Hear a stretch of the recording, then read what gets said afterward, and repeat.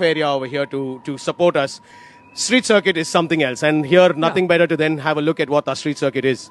That's the street on the left, that's the circuit on the right. We're going through the Memorial Jubilee Arch as well on the main street. And this is amazing. That's normal city life going on one side, and this purpose-built racing circuit on the other. And in the background is Napier Bridge. In the background we've got the Periyar statue as well, and also the river.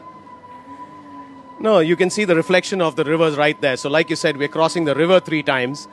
The street circuit spectacle is totally different. The glitter that it actually brings, the glamour that it has brought in. I mean, I think street circuit racing is speaking for itself over here. Everybody's excited. The crowds are excited.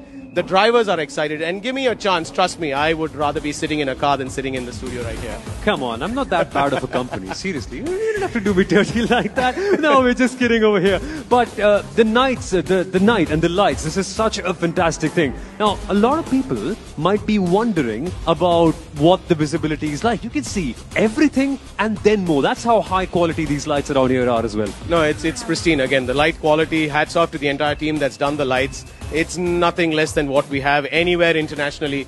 The quality, they're able to see every single bit of the track, every single corner, every single curb, turn in, your braking points. There is no lack of light quality over here. And this is our Singapore Sling lookalike. These chicanes come at you hard and fast. Just left and right and left and right. You'll be dizzy. You'll be wondering what's going to come up next. And I love the challenge here.